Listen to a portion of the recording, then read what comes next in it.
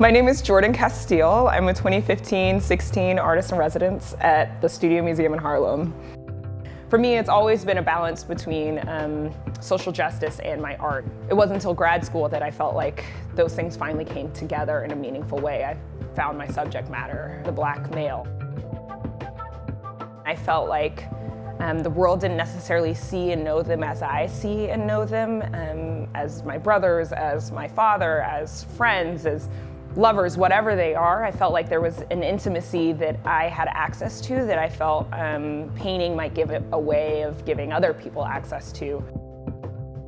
Up until this point, I had been really invested in the domestic space as being the narrative point, and this is the first time that the street has become that space. I live 5 blocks away, that my 5-block walk between home and the studio, there were so many things happening, and that vibrancy I had to tune into, and thus has created this body of work. One of the most beautiful moments in my time here was the second Open Studios event, where one of the models showed up and he stood in front of his portrait and he was in such awe. He then brought his wife back.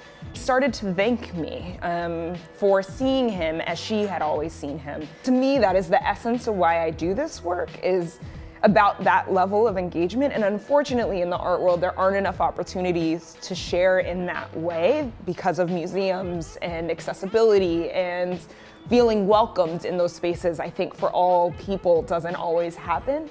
But in that moment, he felt welcomed here, he felt seen here. I ran into them on the street literally 2 days ago, and I was like, oh, Jordan, again, it became I created a family for myself here in a way that I couldn't have foreseen when I started this project. It was painting, it gives me a way to see people and also share myself with them, and that exchange is priceless. And I can only hope that the exchange that we shared, and that essence and that beauty and that moment, goes to the home or the museum or the gallery that it goes to next. Whatever white walls it gets put on, that somebody is able to feel that truth.